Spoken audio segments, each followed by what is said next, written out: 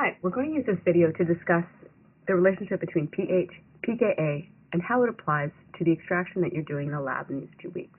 We can have a carboxylic acid, which when it is neutral will be soluble in an organic solvent. Carboxylic acids and any other organic compound can have the relative acidities measured and reported using pKa. So pKa is a unit that gives us a measure of the strength of an acid. The pKa of a carboxylic acid is about 5. That's a fairly low pKa, and that means that a carboxylic acid is fairly acidic, which means that it can be deprotonated by a base such as sodium hydroxide. The base is going to remove the proton on the oxygen, giving us a charged carboxylate. Because of that negative charge on the oxygen, this carboxylate will be water soluble. Because acid-base reactions are in equilibrium, we have to know how much sodium hydroxide or how much H+ is present in a solution in order to know whether most of the molecules in that solution will be in the carboxylic acid form, the neutral form, or whether most of the molecules will be in the carboxylate form. And this is where the Henderson-Hasselbalch equation comes in. So what I've done in this diagram is I've set the pKa for the acid to be 5. H corresponds to the neutral acid, A- corresponds to the carboxylate. We can see that when we have this pKa of 5, which corresponds to the carboxylic acid, and a pH of around 11 or 12, essentially all of the molecules are in the conjugate base form.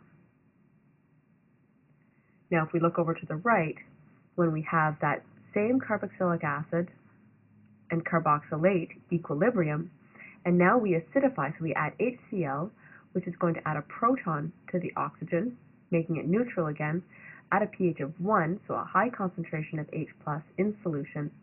Essentially all the molecules are in the neutral form. So at a pH of 1, we expect this carboxylic acid to be organic soluble. At a pH of about 11 or 12, we expect that species to be water soluble.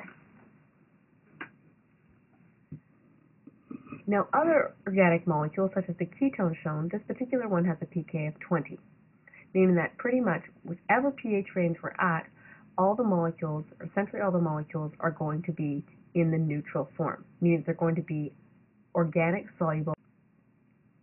We can see something similar with amines. So amines, which have a pKa somewhere between 10 and 11, will be protonated in that situation, and so will be water soluble. When they are deprotonated by a base, they become neutral, and so now would be organic soluble. Acid adds a proton to the nitrogen, reversing that equilibrium. So because the pKa of the protonated amine is between 10 and 11, even at a neutral pH and certainly at an acidic pH, most of the molecules are going to be in the protonated form. What you're doing in the lab is what's known as a reactive extraction, meaning that we're separating a mixture of molecules like the carboxylic acid and the ketone, and we're doing so by doing acid-base reactions. So in the first reaction, we add 10% sodium hydroxide solution, which puts the pH at about 11. That means that the carboxylic acid will be deprotonated and be in the salt or O- form. It is now going to be water soluble. The ketone, because it's going to be neutral, essentially all the pH ranges we're seeing is going to remain in the organic phase because it remains neutral. So while we start with both of these molecules being organic soluble, and that's where we see them both here in dichloromethane, when we add the sodium hydroxide and water, now the carboxylate is going to be those little squares in that layer, water soluble, whereas the neutral ketone is going to remain in the organic solution. Note that dichloromethane is more dense than water, and so it's the lower layer in this case. Other organic solvents that are not halogenated, and so they don't have chlorines or bromines or iodines, for example ethyl acetate, well, they would be less dense than water, so they would float on top of the water. Dichloromethane is below the water. So those are the molecules of the ketone in the solution, in the liquid of dichloromethane. So now what you're going to do is open up this stopcock, which is going to allow the bottom layer to drain out, and you're going to have an Erlenmeyer flask under here. And now what you're going to have is a solution. Oh, and that's what's happened over here. So now you have a pure solution of the ketone. You could evaporate the dichloromethane to get just pure ketone.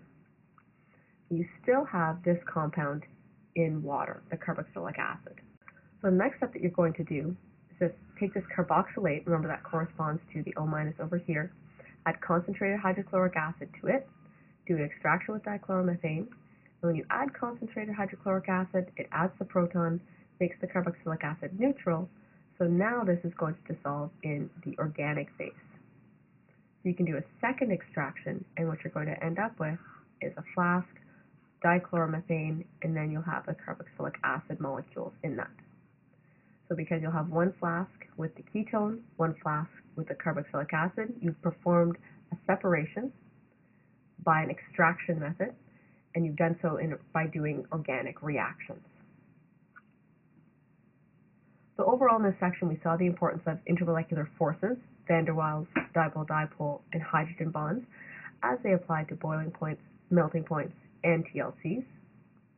And we saw the idea that like dissolves like, so that organic compounds dissolve in organic solvents, except for molecules with lots of hydrogen bonding relative to their size, and ions. And then we saw through extraction that you can deprotonate a carboxylic acid to make a carboxylate, and you can protonate an amine to make an ammonium.